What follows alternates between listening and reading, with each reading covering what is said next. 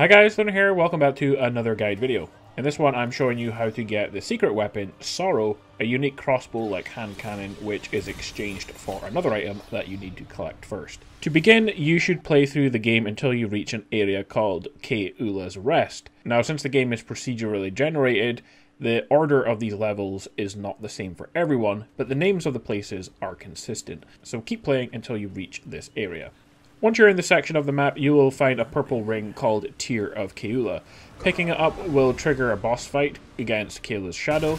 Defeat the boss and continue on to the next area that becomes available, and you will encounter an NPC called Meidra.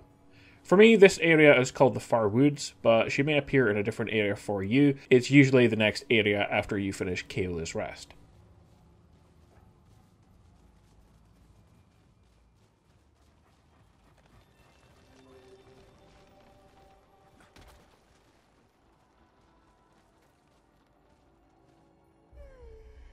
Engage in the conversation with Meidra and she will ask you a series of alignment questions.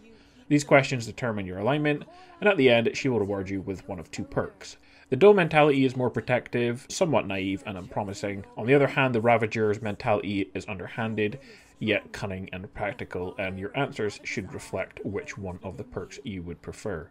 After she's finished, you can talk to Meidra again, and she will inquire about the ring. At this point, you have an option to keep the ring if you like its effects, or you can offer to give the ring back. If you choose this, she will reward you with the Sorrow weapon instead. Guys, that's it for this guide, how to get the secret Sorrow weapon in Remnant 2. Like and subscribe for more guides, and I will see you in the next one.